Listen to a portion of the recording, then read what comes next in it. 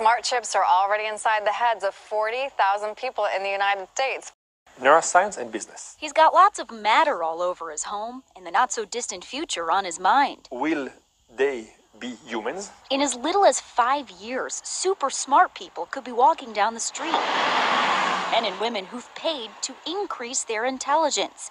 Neuroscientist Moran Cerf makes that prediction because he's working on a smart chip for the brain. Make it so that it has an internet connection and it goes to Wikipedia, and when I think this particular thought, it gives me the answer. The Northwestern University business professor is collaborating with Silicon Valley bigwigs he'd rather not name. So what if you could type directly from your brain? We know Facebook is chipping away at this.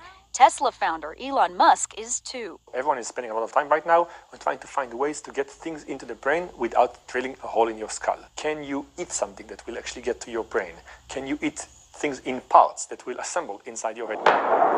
Mind-blowing, but relationships could be on the line. This is no longer a science problem, this is a social problem. Cerf worries about creating intelligence gaps in our society. That's on top of gender, racial, and financial inequalities. They can make money by just thinking about the right investments, and we cannot. So they're going to get richer, they're going to get healthier, they're going to live longer. The IQ of an intelligent ape is about 70. The average human, 100. A genius, around 140. People with smart chips, 200.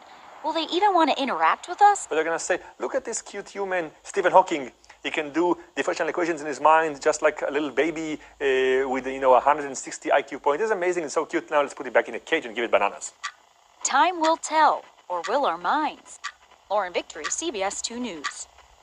Smart chips are already inside the heads of 40,000 people in the United States.